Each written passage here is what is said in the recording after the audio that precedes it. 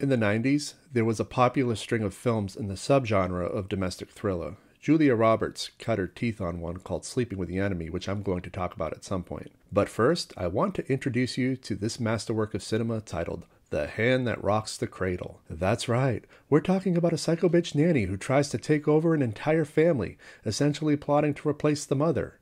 It begins with Q, who is pretending to be a doctor here on Earth for some reason. He's a massive creeper, though, and likes to feel up his patients. He's investigated and ultimately suicides before facing any consequences.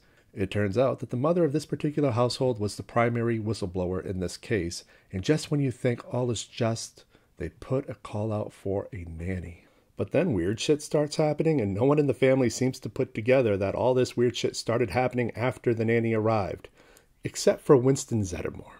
That's right, Winston is in the movie. I got the tape measure. But Rebecca DeNanny isn't having any Ghostbusters up in here, so she frames him for some creeper behavior and gets him out of the picture. Now it's time to kill the mom, and she tries over and over again.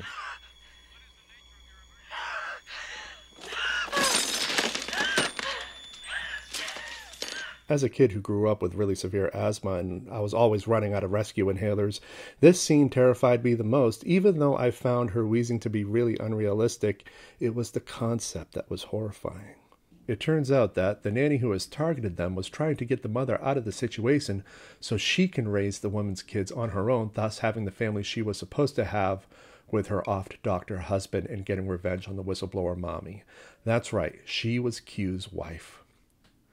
Where's Captain Picard when you need him, eh? Are you a retard? No.